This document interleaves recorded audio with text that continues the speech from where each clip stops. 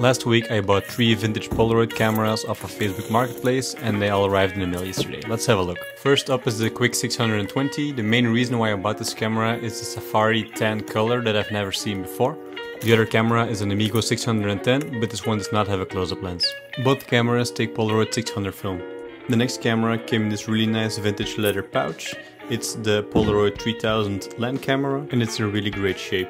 In the bag there was also a broken Sylvania flashbar and 2 Polaroids made by the previous owner of the camera. The warranty card shows that the camera was bought in 1978. I spent some time cleaning and dusting off the camera as they were quite old and very dusty, and then they were pretty much ready to go into the cabinet. I might actually use these cameras in the future, but I already have a dedicated 600 camera that I use most of the time.